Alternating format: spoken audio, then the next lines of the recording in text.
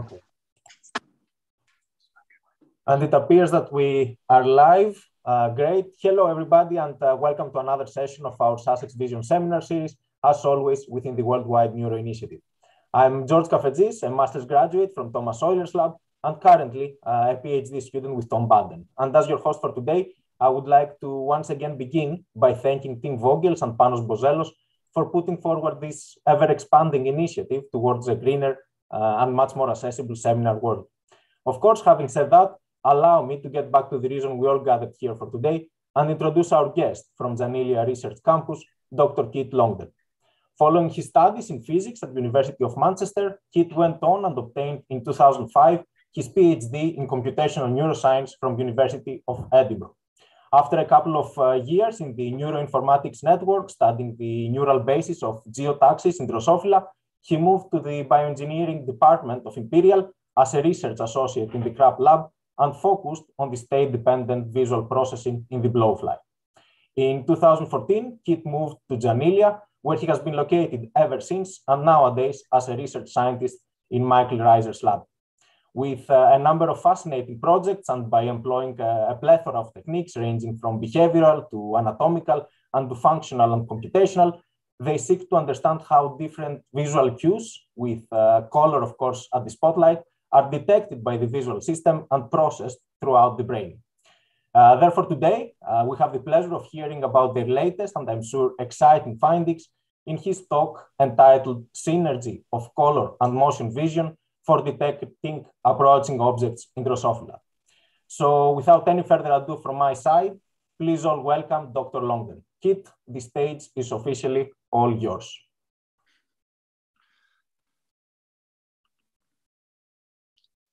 Cool, what a wonderful introduction. Thank you very much, George. It's very kind of you. It's an honor to present here today, both to present for Worldwide Neuro. So I totally echo what you were saying about that. It's been such a good idea. So thank you to all those involved, but also to the department at Sussex, a long-time hero, home of personal heroes. So thank you very much for the invitation.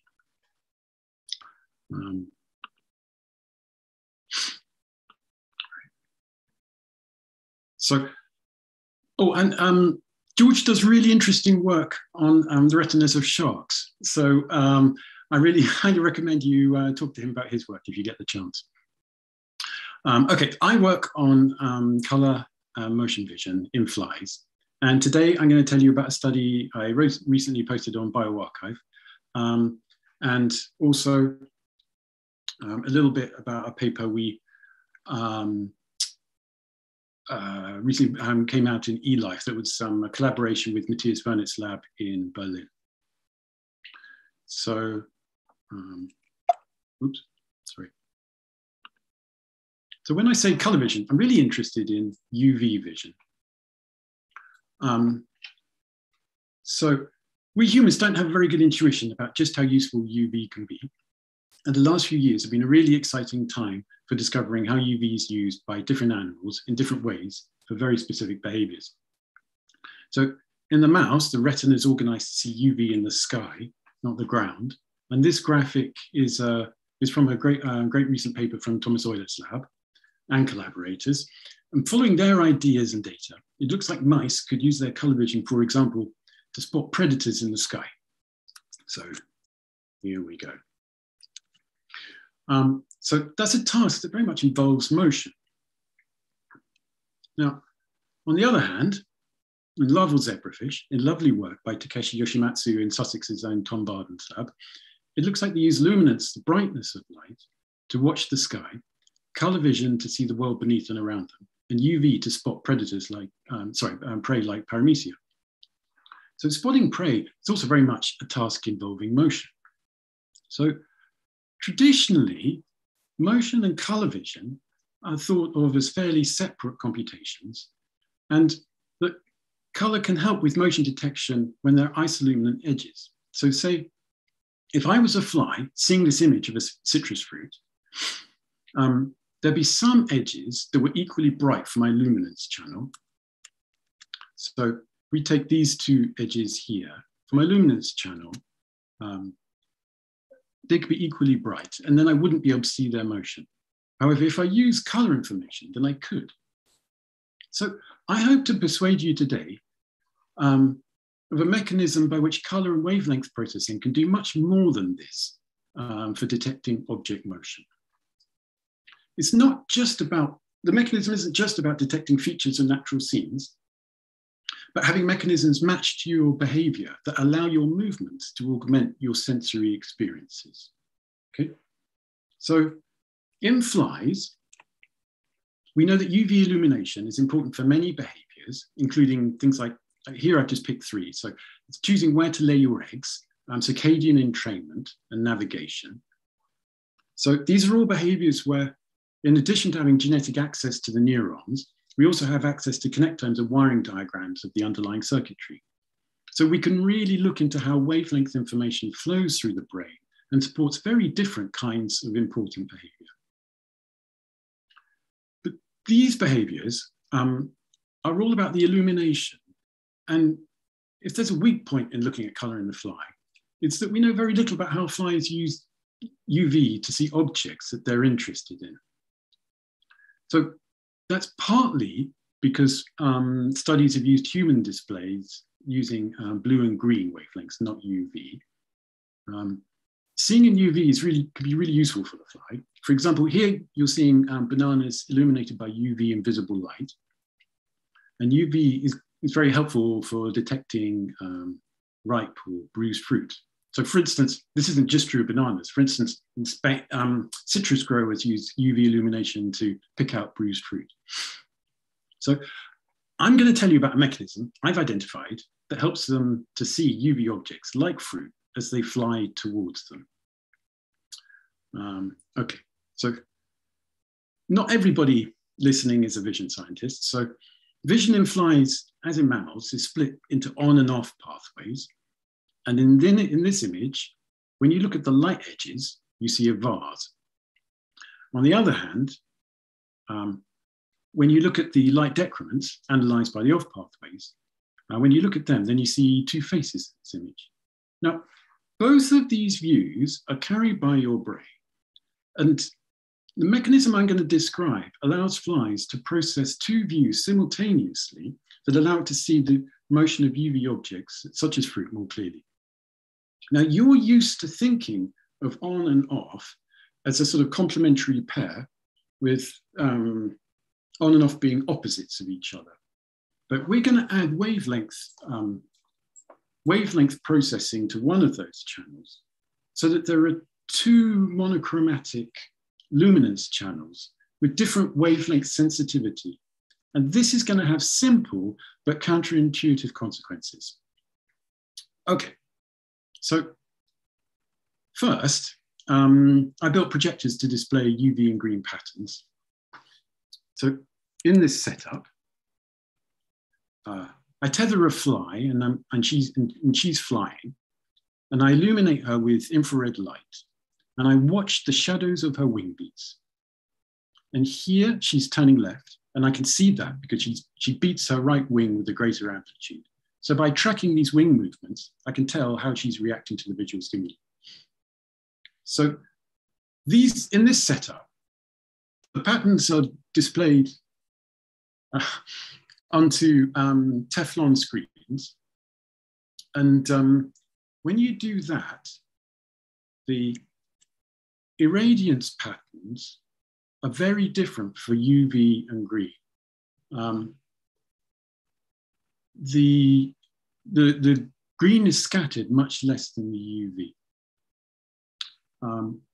I corrected for this using a luminance mask for the green channel so that the green irradiance was linearly proportional to the UV, okay? And as a result, in the experiments I show you, the green channel is going to be held constant and the UV intensity is going to vary between 0 and 50. And if you're a color vision scientist looking at UV and green, if you use spatial projections of UV, I really recommend you check the spatial distribution of the irradiances. Right, in a setup like this, flies really respond well to simple patterns that generate, so things like bars, stripes, and approaching objects, and these generate robust behaviors. So I systematically investigated what their responses were like in UV. And that led to the discoveries I'm telling you about today. So they weren't really something that I was looking for, but I was very happy to find them. And I'm going to show you the responses to some of the most revealing patterns, so on and off edges and approaching disks, okay? So when I show her a green moving off edge, she's going to turn left. And when I show her a UV edge moving right, she turns right. Now, I keep the green intensity constant and vary the UV intensity. And when I do that, I can find the UV intensity so that the left and right turns balance and she flies straight ahead. So when the UV intensity is dark, she turns with the green. And when the UV is bright, she turns with the UV. And at an intensity of about 9, the two balance, and that's the isoluminance point for off motion. Okay. Now we can repeat this for on motion. When the green edge moves right, she turns right. And when the UV edge moves left, she turns left. And I can vary the U intensity so that the green and UV balance and she flies straight. Now the UV intensity needed to balance green for on motion is about half, is half that of what's needed to balance off motion. And this means that in this setup, on motion processing is twice as sensitive to UV as off motion. Right? So that's a big difference. Right. And this asymmetry, it was very surprising. We didn't expect it. And this asymmetry, we realized later, is the basis for the fly's ability to see the movement of UV objects like food. And I'm going to walk you through understanding that. So, when a UV object, here a disk, gets bigger, we predict that when it's bright, it will be brighter than the green, and it'll generate on motion. When it's dark, it'll be darker than the background and also generate off motion. Sorry.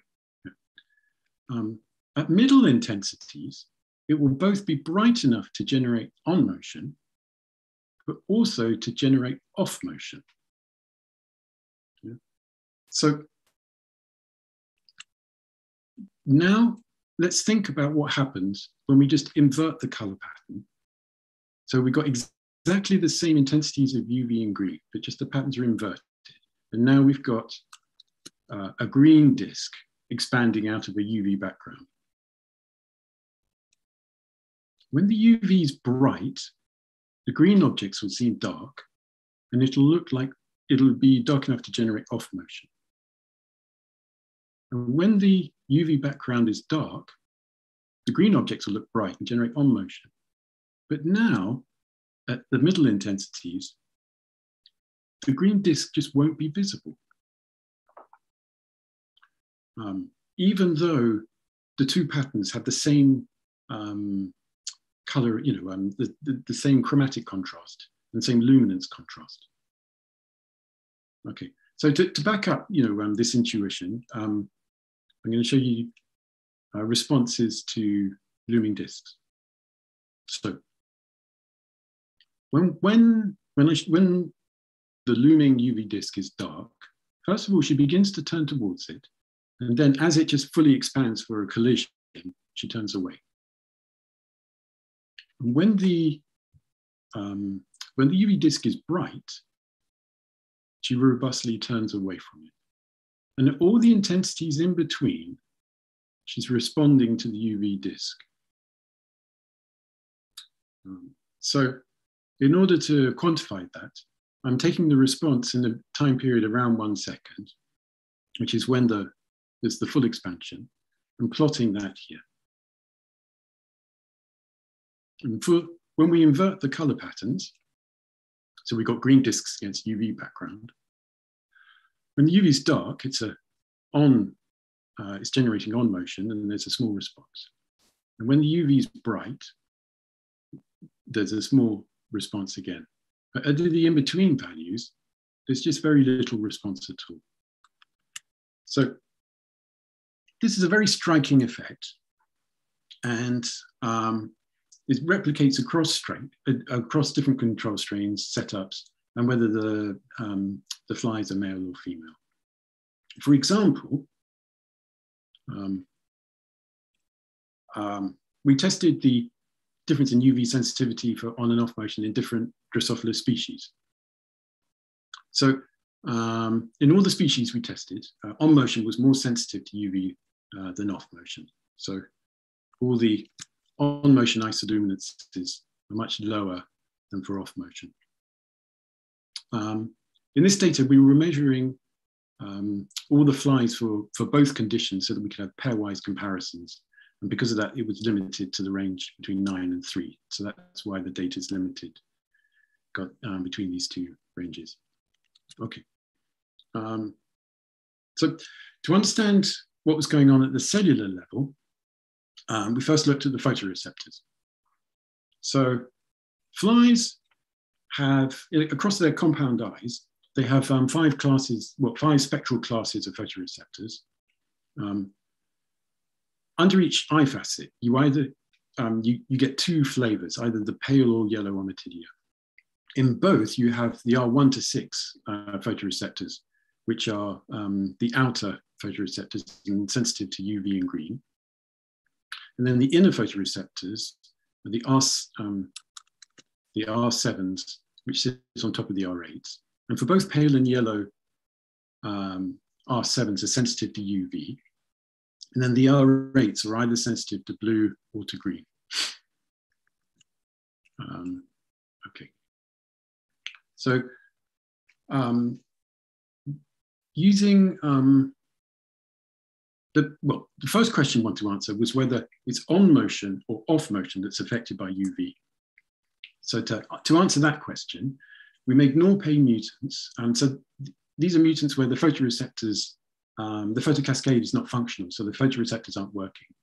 And then we genetically, we could rescue Norpay expression in the R1 to 6 photoreceptors. So here the luminance channel is for sure going to be working, but the inner photoreceptors that are mainly used for color vision are inactive. So by design, these are colorblind flies. They have to be colorblind because they've only got one wavelength sensitivity of the photoreceptors. Yeah, and in these and subsequent experiments, I just want to say thank you to Ed Rogers for making many of the flies with reagents made by Heather. So in controls, the on-motion responses are much more sensitive to UV than the off-motion responses. But in the colorblind R1 to 6 rescue flies, the on-motion responses are the same, don't have a significantly different isoluminance as for off-motion. So this means that UV is selectively augmenting on-motion rather than suppressing off-motion. So next we want to understand how UVs, which of the photoreceptors are enabling this difference. So just to make the plots a bit simpler, I'm going to plot the difference between the on and the off isoluminances. So here I'm just plotting the same data as in the last slide. So here we've got the pairwise differences for on and off motion plotted here for the controls. And then the pairwise differences that are nearly 0 in the colorblind flies are plotted here. When we rescue R1 to 6 and one of the R7s, so either the pale or the yellow R7s, so these are the UV sensitive photoreceptors, we rescue some of this effect. Not all of it, but some of it.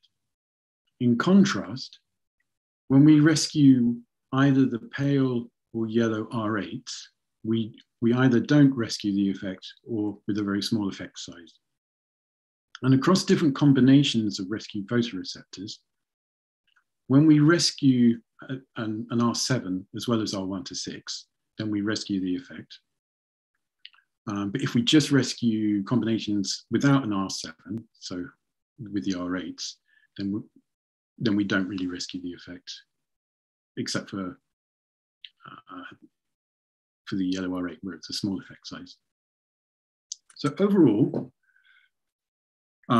these data show that it's the R7s, which are sensitive to UV, that are providing the UV sensitivity of on motion in flies.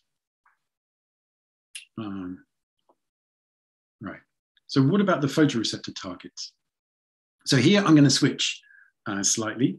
So because we know quite a lot about the photoreceptor targets, because of this really exciting project that was the brainchild of Matthias Wernet in Berlin and Michael here in Janelia. It was a really exciting project. I don't know, it's really opened up new avenues for looking at circuitry of color and polarization vision in flies. So we took the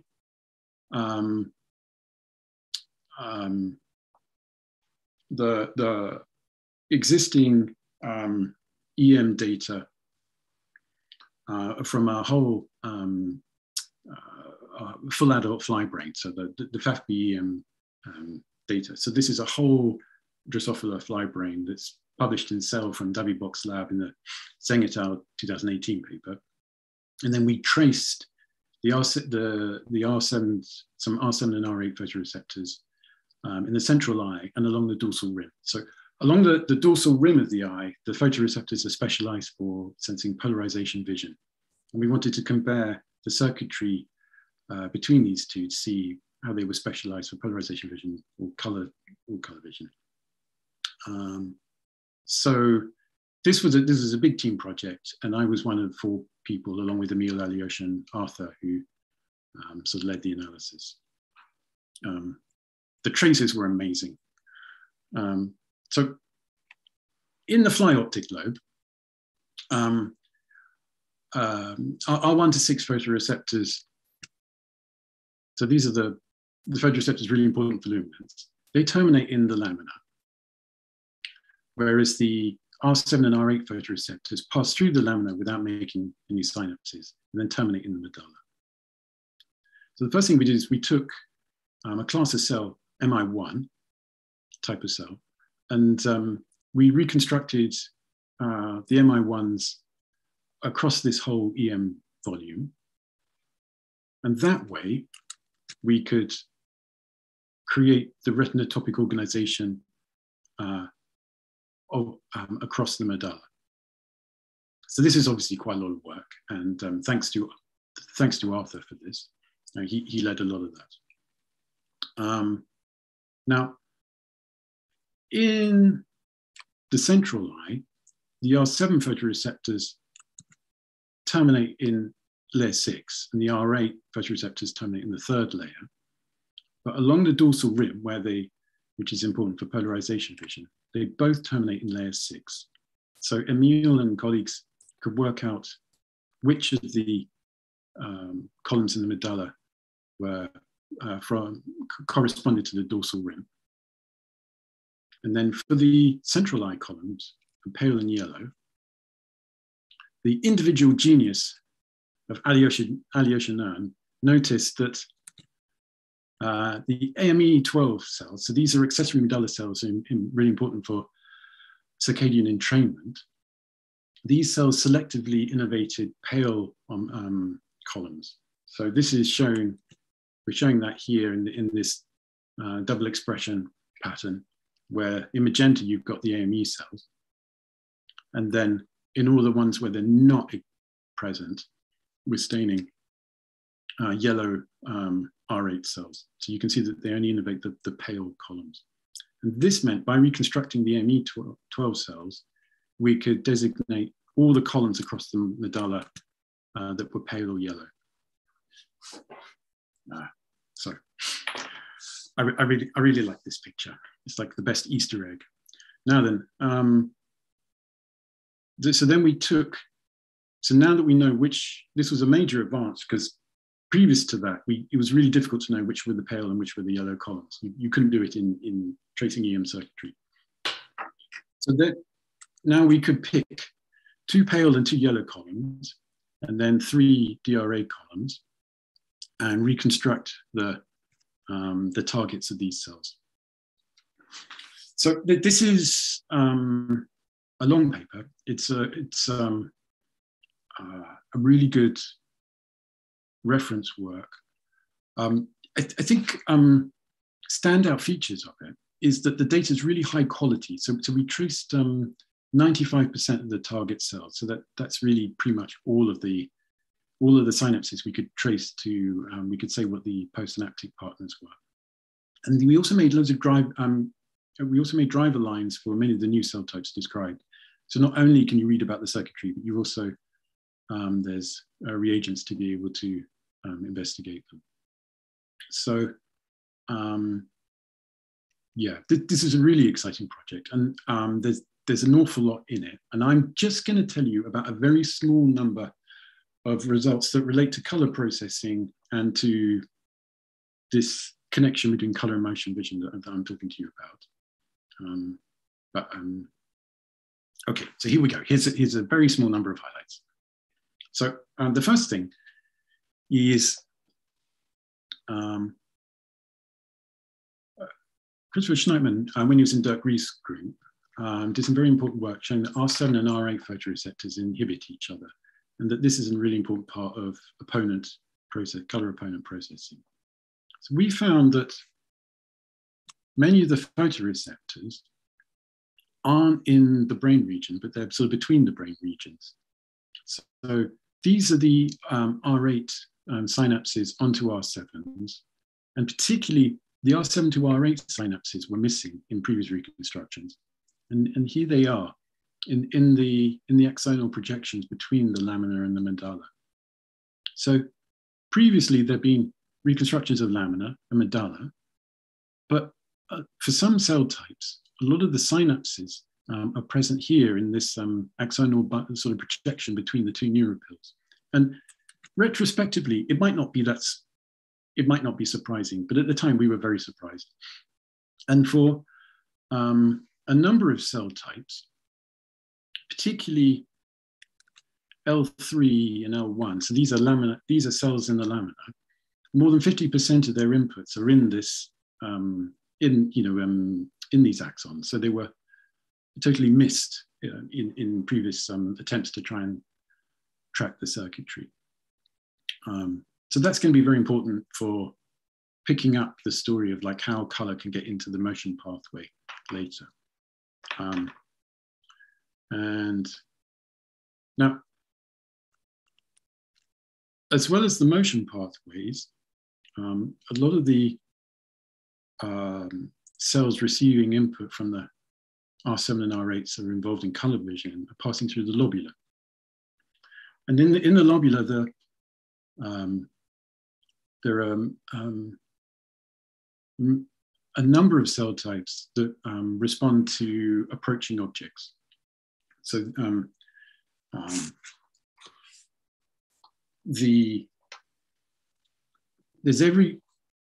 so we think that the lobula is really important, not only for color processing, but also for object processing, and particularly in the kind of behaviors where I'm describing, where flies are responding to an expanding object.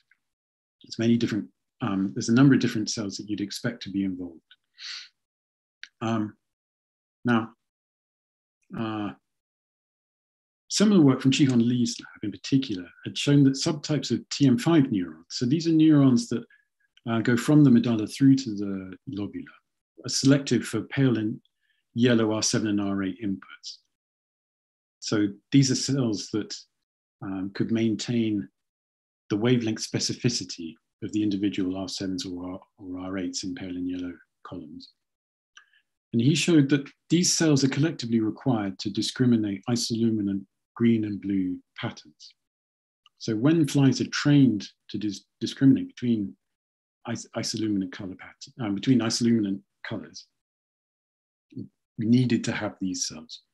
So in our tracings, we could confirm that and sort of extend those findings.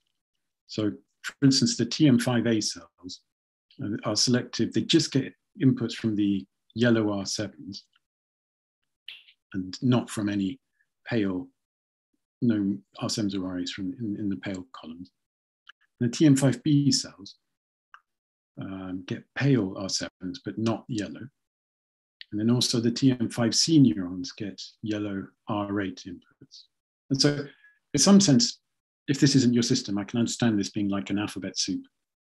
But the point is that there are specific kinds of neurons that care about input, that get direct input from specific kinds of photoreceptors that have specific wavelength sensitivity. And so that information is being transmitted on into the brain towards cells that are important for seeing color objects.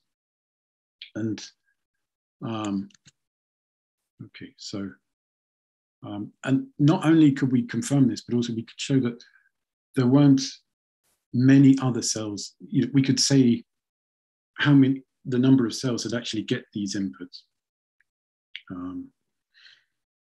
So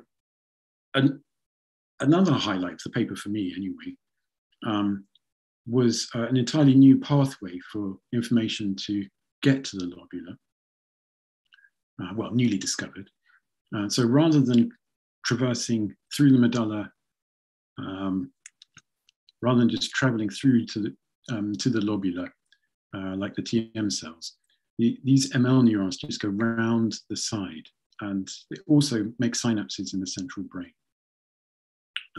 These cells are really interesting, and I'm just geeking out. But so here we've got, like light microscopy, we've got the population of neurons and individual cells. Beautiful images from Alyosha. And the population of cells divides into like a dorsal population and a ventral population. So there's some level of retinotopy. Collectively, they cover the whole of the medulla, so they're covering the whole of retinotopic space. But one population is basically looking at the sky, and one population is looking at the ground.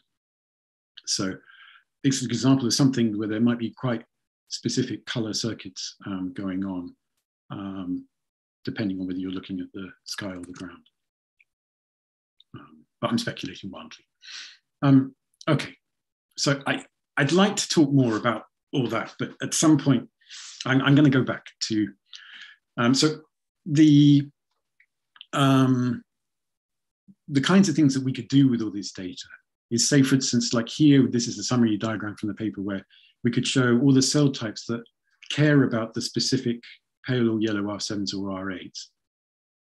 And we can quantify that. So here, the arrows, the thickness of the arrows is proportional to the number of synapses to cells that are selective for the individual photoreceptors. So here we can begin to sort of quantify the extent to which color information is progressing from the photoreceptors out to different pathways.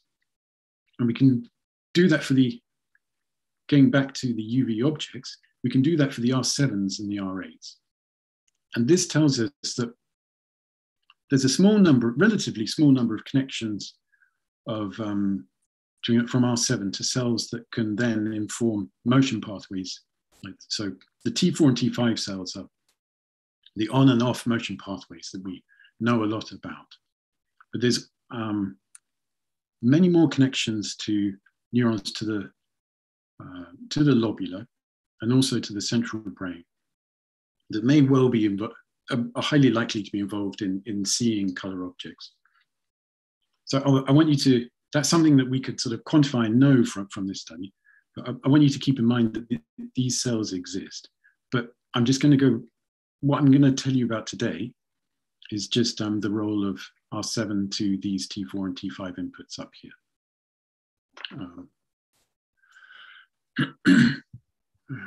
Right. So when we silence T4 and T5 by expressing here, so an inward rectifying potassium channel, we abolish all the responses to our looming UV disks. So we know that we need to have the T4 and T5 cells. But previous work by Krishna Melnitor when he was in Chi-Hon Lee's lab, and other people had shown that when you presented gratings, like blue-green gratings, you could vary the colors so that you could find a point where there was an isoluminance point, and then the motion responses, the optomotor responses, would disappear. So the strong expectation was that motion processing should have an isoluminance point, and you should be able to null. And so for T4 and T5, which two cell types that are really important for motion processing in flies, the strong expectation was that if you showed off motion, then you should get T5 responses. And if you showed on motion, so bright disks, you should get T4 responses. But there should be some intensity in between where you shouldn't see responses in T4 or T5 cells.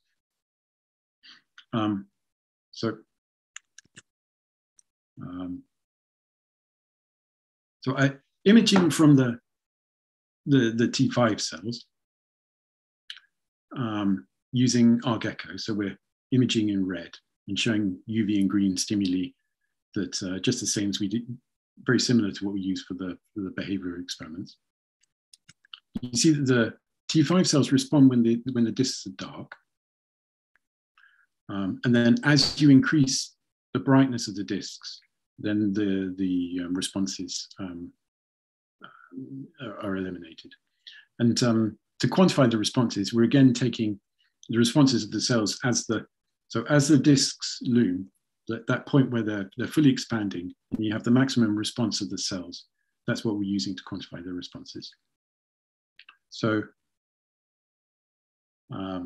when the disks are dark, T5 responds, and then the magnitude of the response decreases to the isoluminance around about 8.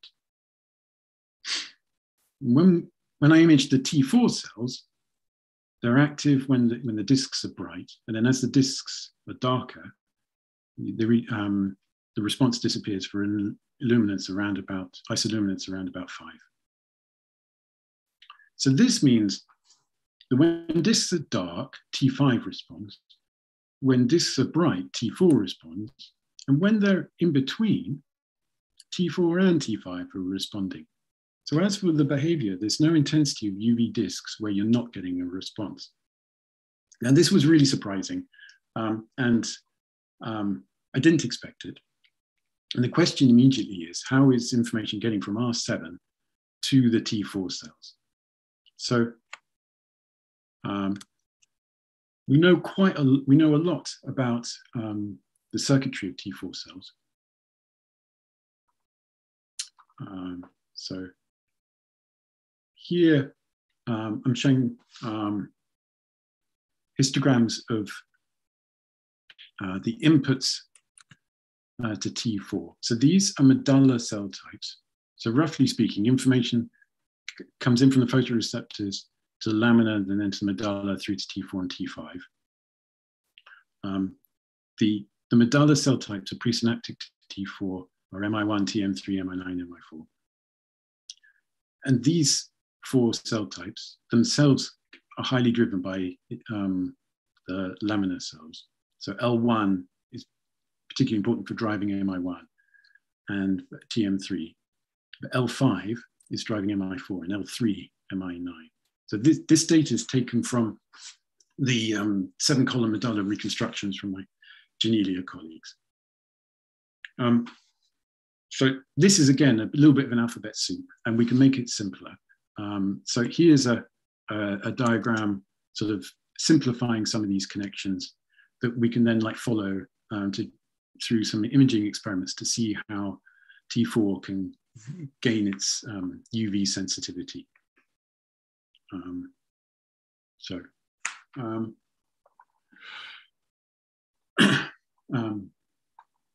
I've included DM9 because from lovely work from Rudy Benyu's lab with Sarah Heath, we know that DM9's a cell that also helps, plays a significant role in color potency in R7 and R8 and is very sensitive to UV. So this cell can be like a benchmark for sensitivity to UV in our data set. And I also just want to give a shout out for Trevor Wardill's work on this. So he did a beautiful paper in 2012 that showed that somehow R7 and R8 feed into the laminar circuitry. So I just want to acknowledge that. yeah, okay. So imaging, first of all, I'm just going to show you, so this is imaging the laminar cells. So L1 is really important for generating on-motion responses, and L2 is really important for generating off-motion responses. And these two cells are highly interconnected in the lamina. So you'd expect them to have very similar properties. It would be very difficult to explain if they were different. And they're both off-sensitive. So they respond when the disks are dark, and then the magnitude of their response decreases to an isoluminance, which we can see here. So for L2, it's very similar to L1. So that's good news. And if we, these two isoluminances are sort of lie between the isoluminances for T4 and T5. Okay, so L1 is important for driving activity in MI1 and TM3. And when I image them, their isoluminances are also very similar to L1 and L2, as is L4 in the off, which is important for driving cells in the off pathway. Now things get really interesting. So L5 is a prominent input to MI4 in particular. And both L5 and MI4 are much less sensitive to UV than L1, L2, and even T4, T5. So they're more sensitive to green, as is C3. Now, L3 drives input to MI9, and both these cells are much more sensitive to UV than T4. They're not as sensitive as DM9, our sort of UV sensitive reference cell, but they're more sensitive than these mid-range laminar cells. So overall, this was just sort of really not expected, that there'd be this range of spectral sensitivity across such an early part of the optic lobes that are thought only to get input sort of directly from R1 to 6, and then with sort of minor inputs to the laminar cells in the medulla from R7 or R8. But the data indicates that the path from R7 to T4, the reason why T4 is UV sensitive, is that UV information is getting there from MI9, from L3, and presumably from R7. But it is quite complicated. So for instance, MI9 and MI4 very much are both inhibitory neurons that are very much coupled to each other. And so in part, some of their spectral properties are probably coming from their mutual inhibition. So it's not just as simple as just like a feed-forward circuit of just one spectral channel. Okay, so, right. Right, so I've shown you data. So I've shown you a sort of a circuit basis for how UV can augment motion vision in the T4 pathway. But it's important to remember that there are these UV sensitive cells going through to the lobula, and cells in the lobula also be contributing to the behavior. So one of the things I'm doing going forward is imaging the activity of these cells to see how they might contribute as well. Okay, finally, I'm going to sort of pull back out from fly world, and I'm just going to return to the question of color, motion, and isoluminance. And I just want to walk you through how this mechanism could work for your visual system, sort of be it like another animal or just an artificial sort of machine vision system. So I'm just going to walk through how color could increase the motion signal for this orange that we met at the beginning of the talk. So we're going to do that. We're going to imagine moving towards or away from the center of the orange So like motion along these just in these directions. And how we actually calculate the motion or implement many aspects of the model doesn't really matter, because it's quite a simple mechanism at heart. Okay, but the way I've done it is that for every pixel on the image, so there's 170 hexagonal pixels on the image, I can calculate what the on signal would be, what the on contrast would be. So that for this little hexagonal pixel in the middle, I can look at the intensity in its neighbors. And if they're greater than in the intensity in these neighbors, then it would be on motion that you'd see when you moved in that direction. But if the intensity was less in these neighbors than here, then it would be off motion. And in flies, there are 4 cardinal directions. So we can do 4 cardinal directions, left, up, right, and down. And we can, so as we can just simulate what the motion is that we experience as we either go towards this orange or away from it.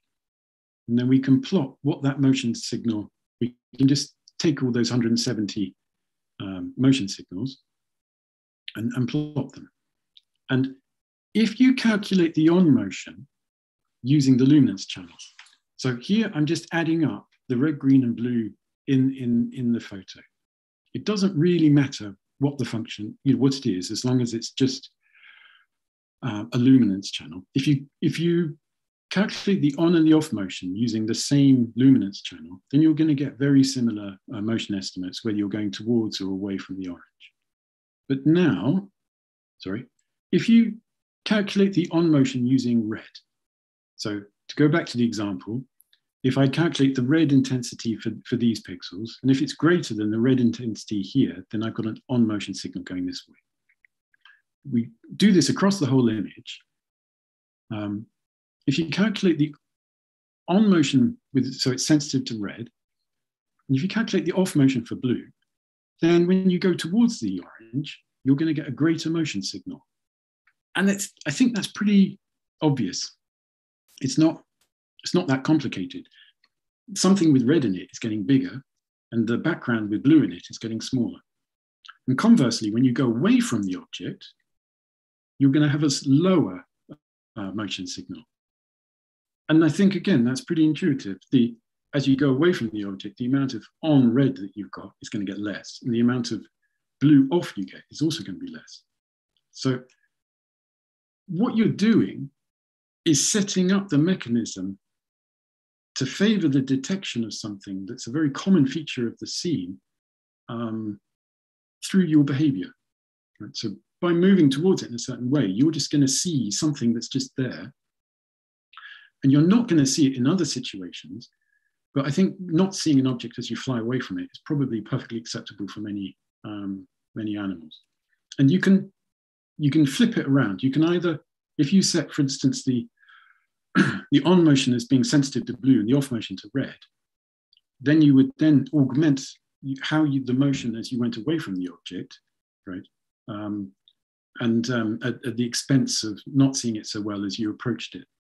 So whatever your animal, like sort of, as long as it's got on and off processing, you can choose how to add wavelength information to an on or an off channel to enhance seeing the motion of that color object. So if you want to see red, if you're a moth and you want to see red flowers, or you're a zebrafish who wants to see a shadow against a UV background, you can just add an asymmetry to your on and off channels to facilitate that happening. And you're not tuning, you're not creating a filter that's a match to, you're not matching a natural scene statistic.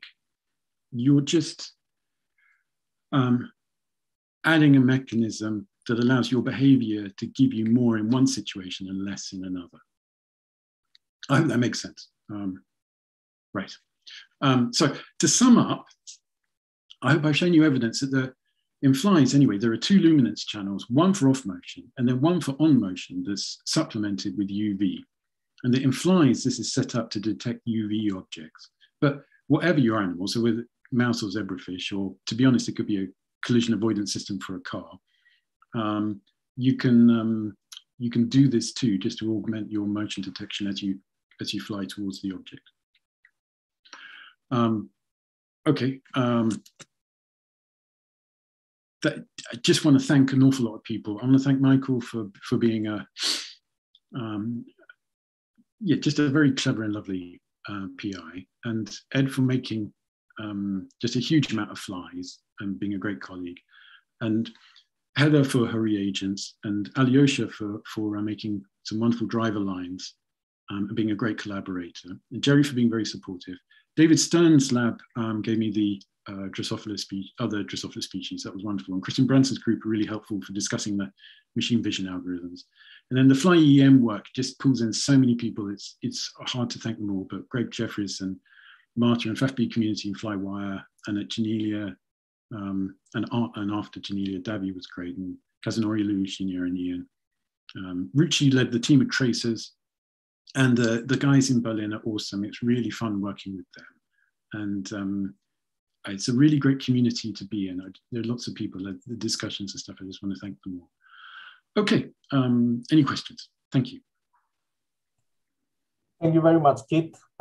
Impressive amount and quality of both work and presentation. As the audience is still trying to grasp fully what you presented, like for me at least, like some of these maps are quite complex to fully follow. Yeah. I have already posted the Zoom room link in the chat, and the first question will be from me. So I think I will start with a technical question. Sure. At some point you showed some data for the L1 and L2 neurons. Yes, and for the L1, if I remember correctly, it zeroed and then it went up again, right? Yes, yes. So is this like, do you think it's meaningful or some peculiarity in the data? I think, I'm not sure. Yeah, here we go. So some of this is, what's happening here is the off response. So the stimulus is becoming brighter, and then we're resetting to a green screen. So what's happening here with the gray response is just the offset of the stimulus. So that's just a genuine off response. But there is a tiny little response that I think is genuine, and I don't feel qualified to really say, but it means that there is a tiny little bump up here that feels like it's genuine. But I don't recall from L1s often enough to have a good intuition. Mm-hmm. Thank you very much. So the first question appearing in the chat is from Anna Vlasic. Really cool idea that the system would perhaps go against scene statistics to highlight relevant materials in the environment. Are there other examples of this in the fly or even other organisms? Yeah,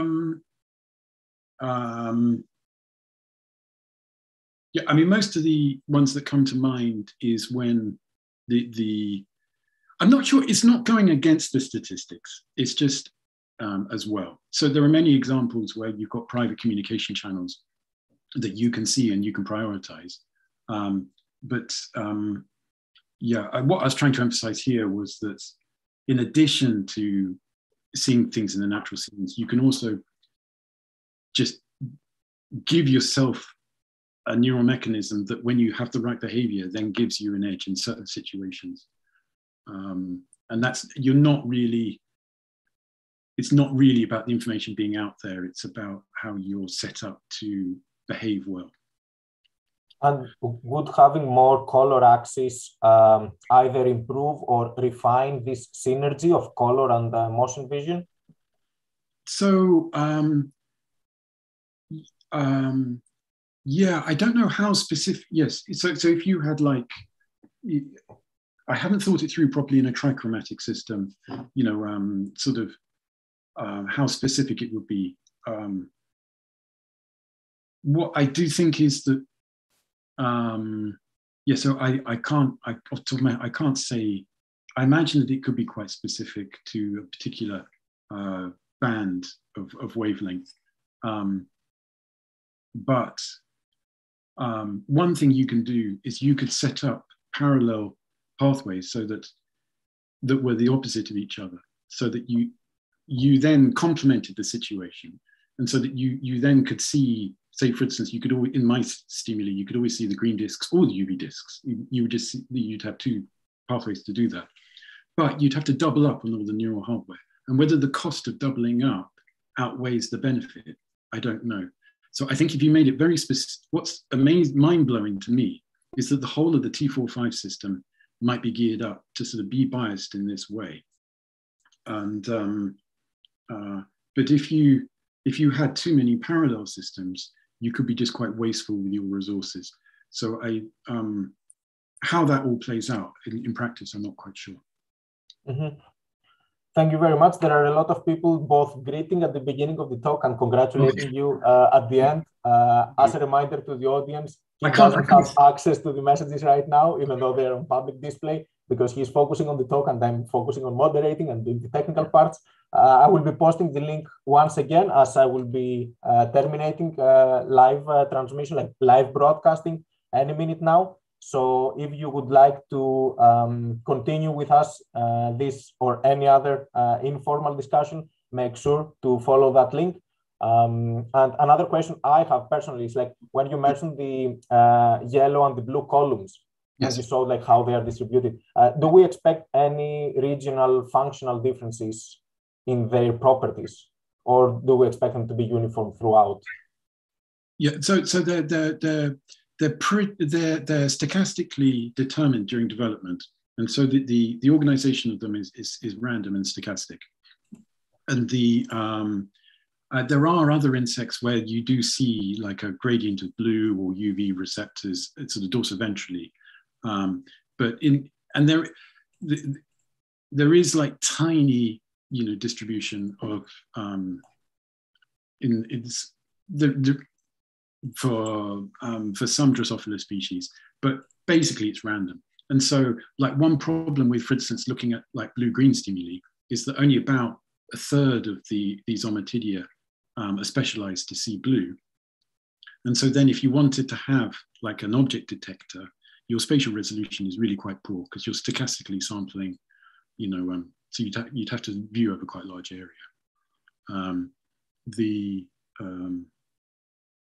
Yeah, it's a favorite game, is to think why it's a good advantage to have the stochastic arrangement. Yeah, maybe Simon wants to offer some insights. As people are already joining us, I can once again repeat that I'm officially waiving my moderator rights. So by any means, if someone wants to ask a question, you can freely unmute yourselves and go ahead with it. Thank you, George. Thank you, Kit. Simon, I see you are unmuted. I'm unmuted, yes. I don't know, I'm out of control here. Yeah. So, I mean, I think what really interested me about this was that it looks as if the rules for using color to as a source or spectral sensitivity, different spectral sensitivities as a source of signal, yeah, is really quite specific for the detection of relatively small objects, moving objects. The old idea was that an achromatic system is better because you don't get interference, contrast interference between color and motion. Yeah. And I think what this talk has highlighted is that that's true if you're integrating over large elementary motion over large fields.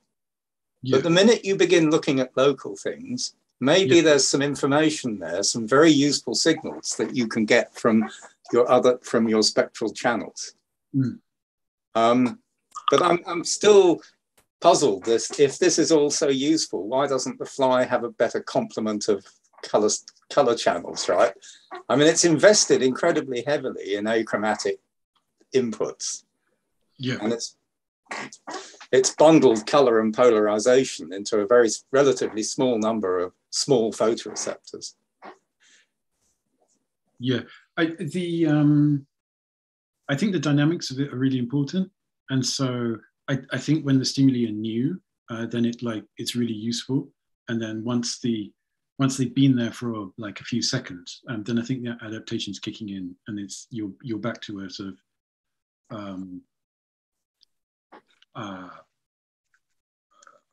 just a single luminance channel again. I think it's hard to know how to present it in the